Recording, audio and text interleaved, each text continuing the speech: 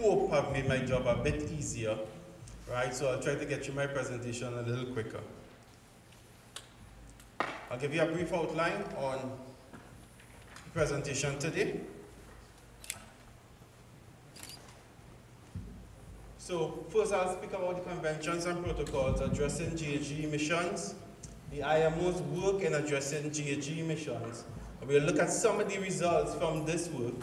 We'll look at the CO2 inventory emission methods, and hopefully by that time, after those 4 points, you'll understand better why we have developed the data collection system that we have.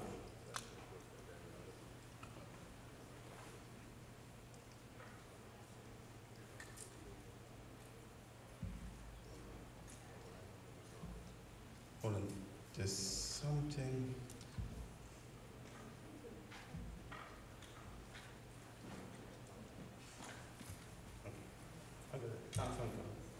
So let's start at the top. The United Nations Framework Convention on Climate Change. All right, before we even get into that, why are we all here today?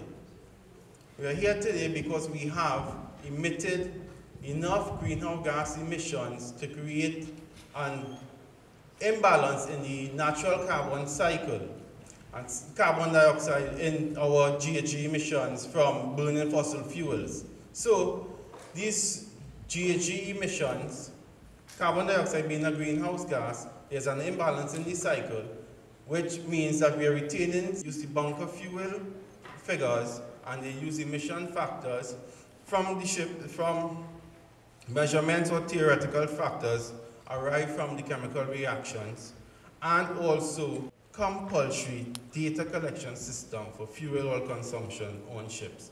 So right now, the fuel oil consumption data is voluntary. It will soon become mandatory, right? So it's the first of a three-step approach in advising or implementing measures that analysis that the MEPC will do. So the first one is data collection, which is at the point that we are right now. Then we will analyze this data, and the MEPC will do it, will use it to make further, to determine if further measures are required for GHG reduction emissions and what these measures will be.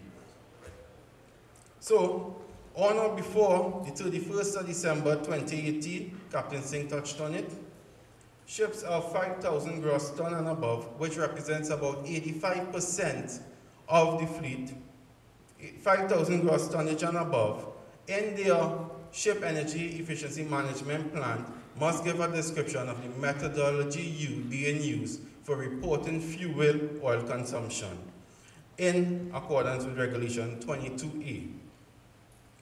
This data must be submitted to the Flag State Administration, who will issue a certificate of compliance to the vessel. The data will be aggregated, it will be collected and submitted to the IMO Secretariat. Now, this will all be done under an anonymized data collection system. So the extent of individual ships, the pollution, not the fuel consumption figures from these ships should remain anonymous.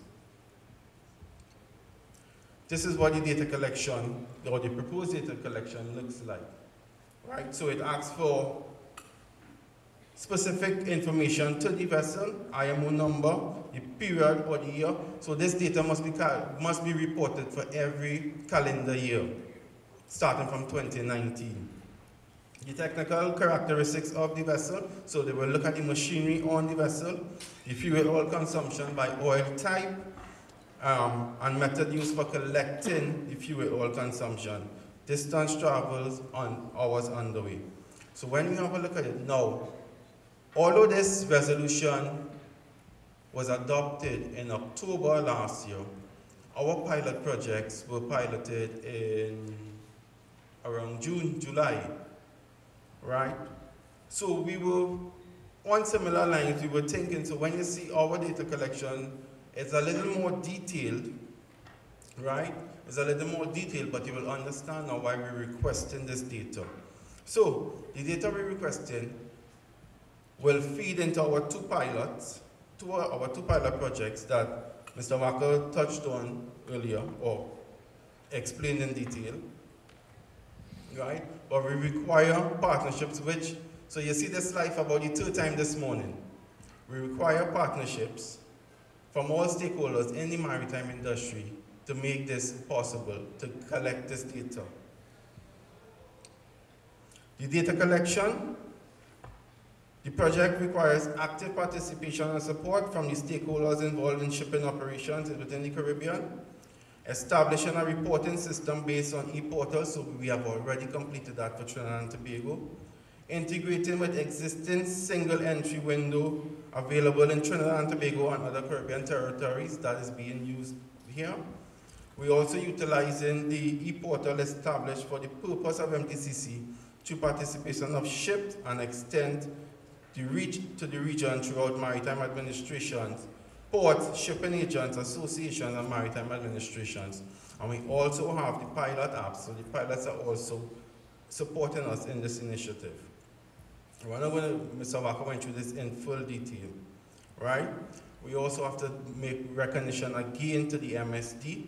The MSD has issued a shipping notice and is currently mandatory as a pre-arrival requirement for ships entering to report this data. Now this afternoon, I will go through this sheet in detail with you. But if you look at the digital template, right, so this is currently on TT BizLink, so the ships coming into Trinidad and Tobago could access this template and fill it, right? It asks for general vessel information, the vessel particulars, on the propulsion system, the electric power supply system, energy saving technologies, the boiler system. So this data must be entered on this sheet only once the vessel enters the region, right? There's no need to replicate this data as the ship moves from port to port. And however, the fuel consumption data will be entered every time the ship enters a Caribbean or a port in the Caribbean. So this afternoon, I'll show you all, I'll go through this form with you all, and we'll get some feedback from you guys about it. And as Mr. Walker said, once again, we know climate change is real. Well, I hope most of us think it is real, right? It is real, it is happening, right? We need the support from the region to ensure the objectives of this project are met. And we look forward to the support. Thank you.